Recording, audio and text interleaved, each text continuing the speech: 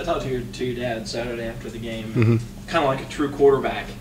He was breaking it down. You know, what did he talk to you about after the game? Really, the only thing he said to me was just like, that was awesome.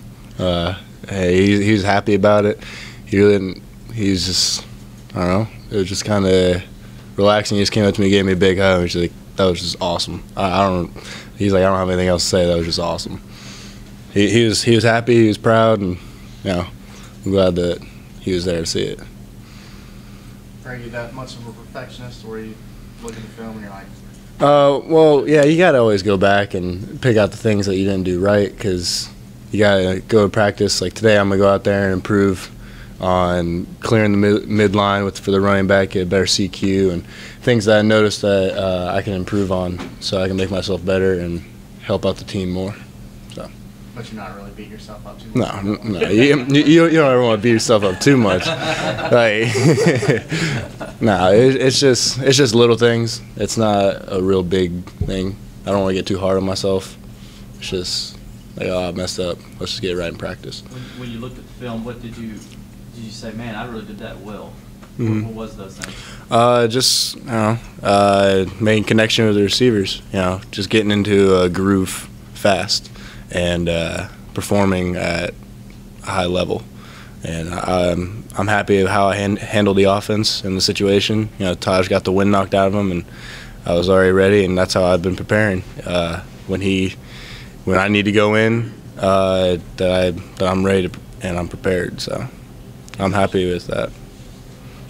Think this will serve you well going forward for the rest of the season now? Yes, it's always getting some playing time is always a good learning experience, and just keep on improving every day, and go from there. So I'm happy with it. Getting that experience, more plays against other teams is always better. You always get to see how you perform in situations, and you take it out into the practice field, then into later games. When you see Taj take a beating like he does sometimes, like against LSU, Mm-hmm. does that make you want to be even more of a pocket passer when you're in there? Oh no, it's not so much that. It's now you don't want to be such of one thing, because with this offense you need to be multiple things, and I think in this past year we've really developed a good dual type thing for all of our quarterbacks.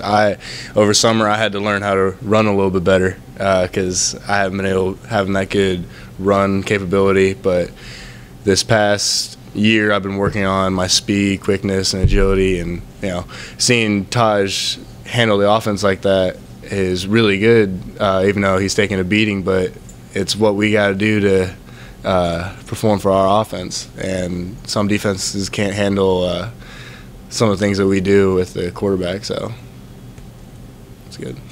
Do you have to work on a slide? A little bit. But yeah, every now and then we got to work on everything, so yeah. What is your confidence level like if something was to happen to Taj, big game, Florida State, whoever, that you could come in and this offense wouldn't miss a beat? It's just like it's always been. I always got to prepare like I'm going to be the guy. I've had situations where I've had to go in for Taj because he got banged up on his hip my freshman year and against Boston College, and I went in there and performed, and just like this past game, he got the wind knocked out of him, had to go in. I remember I think it was against Florida State last year. He was just so tired on one drive because I need a breather for 2 plays, and I'm like, all right. So it's just I think I'm capable of doing it. I have done it in the past, and getting more experience like that past game has given me more confidence in going in and taking over on the offense when I need to. I thought it was neat Saturday when you guys came out for interviews. You and Taj came together. Mm-hmm. Yeah, we were gonna split up. But I'm like, just want to do it together. He goes, yeah, why not?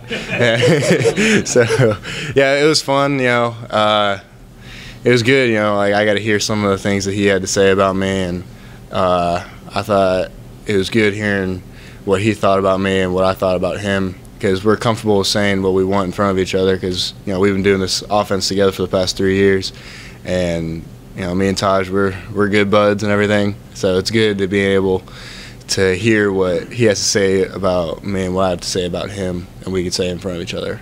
So All set? Yes, sir.